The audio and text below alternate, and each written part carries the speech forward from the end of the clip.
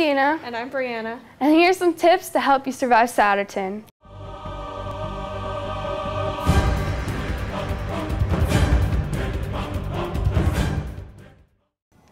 Tip 1, always carry an agenda. Agenda.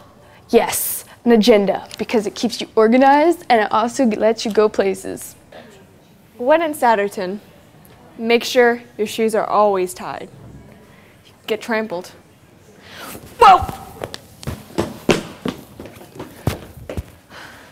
I'm good. Tip 3, when you see a kid being bullied, make sure you stand up for them or get an adult, because it'll be a lot easier to help another student than just be a bystander.